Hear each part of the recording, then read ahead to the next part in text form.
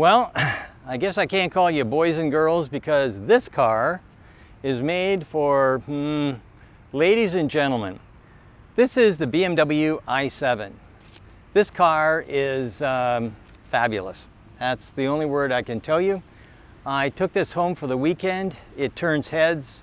Without a question of a doubt, it is a driver car. I mentioned before, when I drive the Teslas or anybody's car, I always compare it. Does it drive like a BMW? This is a BMW, and certainly it does drive like a BMW. This thing is quick, very quick. I put it into sport, and this morning on the way to work, I decided I was going to do something, and the reason for that is because I ran into a small situation trying to merge onto I-75 today. A moron decided, I don't know, to basically stop in the lane that I'm trying to get into. I don't know why he wanted to do that, or she, but I know one thing for sure: I can drive. And I hit the gas, and I went from about 65 miles an hour to 100 miles an hour in less than a second. I'm positive of that because I trounced it, I felt the car hop and move, and I was safe, and this other moron pulled off to the side shoulder, the soft shoulder. I'm telling you what, that alone makes me happy about this, because I would not want to wreck this $150,000 vehicle that BMW has lent me.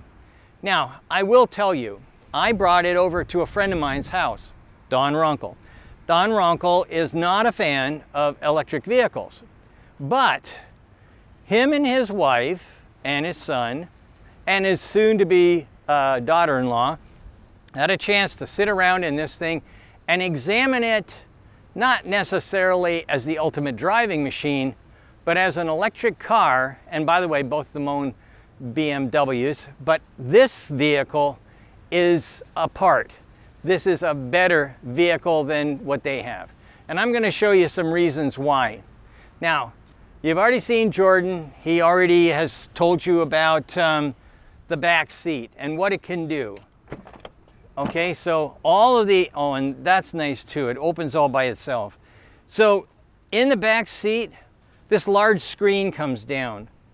All these blinds come up. And the next thing you know, you are in the lap of luxury. Now, I worked for Rolls-Royce and Bentley before they were bought. And after they were purchased, I worked for VW, Bentley, and I worked for Rolls-Royce, BMW. And this is a step above. Nobody has a back seat like this. I mean, the front seats, they have massaging, back massage stuff.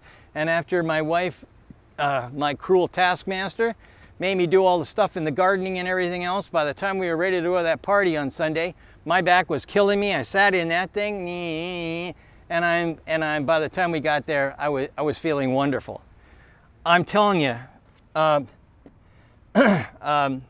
when Damien sat in the back seat and figured out how to make it recline and the footrest come up and whatnot, his words, you know, this is really cool. I like this. That is not what I was expecting out of Damien. This is a fabulous, fabulous car. If you're a rich guy, that's your seats, and they are comfortable.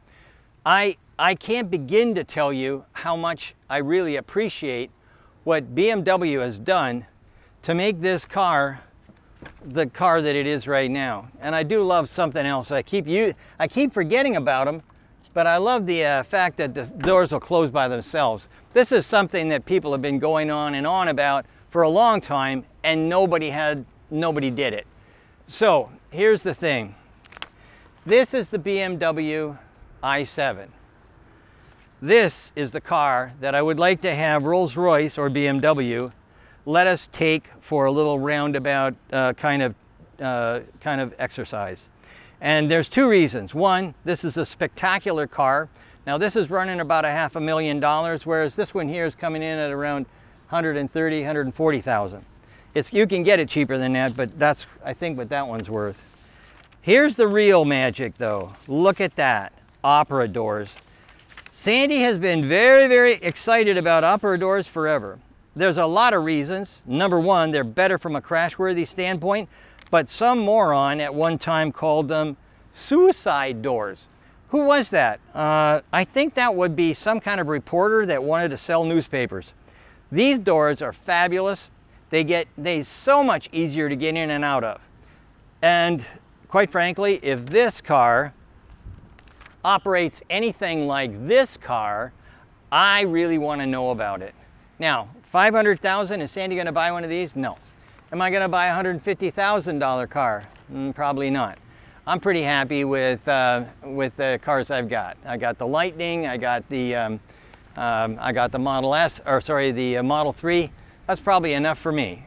But if I was wealthy and I wanted to drive around in New York City and I wanted to be comfortable and do my homework or do work on the way to work, right here, friends, this thing is I haven't given any comments to anything that's been luxury so far that I've really done all by myself.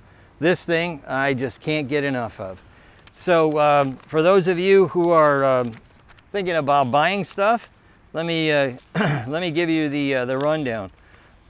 So this goes anywhere from $105,000 to $150,000, or you can go to the Celic.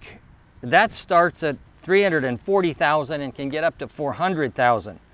And then, if you're going to get up to $400,000, this Rolls Royce is coming in at $422,000 to $500,000.